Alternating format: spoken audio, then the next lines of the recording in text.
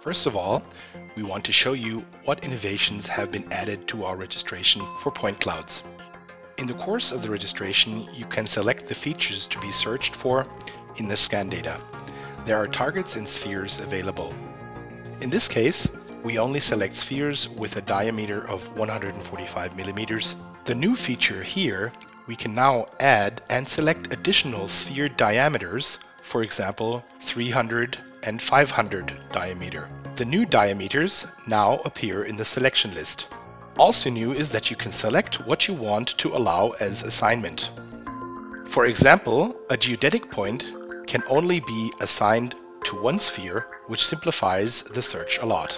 During the registration, we can now create new clusters and assign the scans accordingly for a better overview and structure for the scans. We start the extended importer and we can see that all scans are in the same cluster. To get a better view of the scans, you can select specific scans and rename the cluster name. The new cluster name automatically appears in the selection list.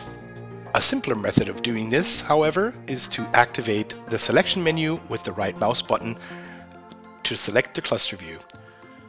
We see that the new cluster name can be seen here as well.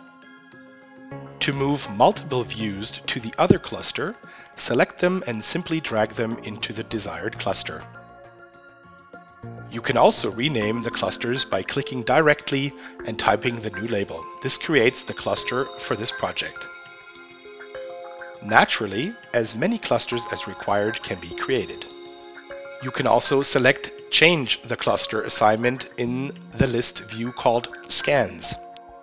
After the automatic target and constellation search, it is possible that all scans in the inside cluster could be assigned to each other since they are in a different group. The scans 18 and 19 are located in the same cluster, but not in the same group. To make the assignment manually, we open two scans and one scan of group 11. Since we know which sphere is located in both scans, we can select and rename them. In this case, X1095. In the other scans, we can do the same with the chosen sphere. Then we start the constellation search again. We now see that the assignment was done correctly and all scans are in the same group.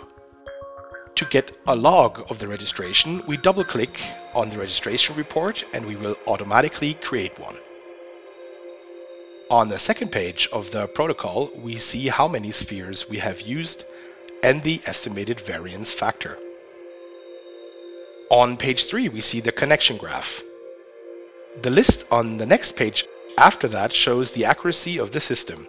We are under 30 millimeters, and in the color chart we see the most imprecise distance measurement, which is located between scan 19 and scan 16.